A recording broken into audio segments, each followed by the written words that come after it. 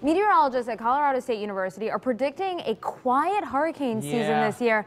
They're forecasting just 9 tropical storms in all, which I think that would end us at 9. Well, I mean, at I, rather. Well, that and only 3 hurricanes, and typical is 6.5 for hurricanes, 12 for tropical storms, and they're forecasting 9. Typically, they're really good. I'm kind of disagreeing this season, and I'll tell you why. Historically, I've noticed that when Connecticut gets a lot of snow and many snowstorms, kind of like this past winter, remember it snowed like every other day, we typically have a very active hurricane season after that. Thinking back to 2010, 2011, we had a lot of snow. That was the season people were looking for roof rakes, and we ran out. Irene came right after that, and it was very busy.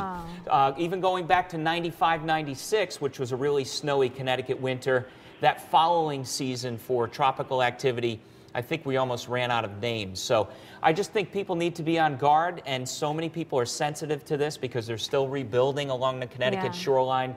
You really have to take this seriously. I think the pattern will favor a very warm, humid summer with these storms out there possibly coming north. Already the Atlantic water temperature is warmer than it typically is. So a lot of things to watch. Definitely have that plan in place, and it starts June 1st. Yeah, we're hoping for a quiet season, though. Please. Yeah, I know, but you have to be prepared. All right, thank you so much, Gil.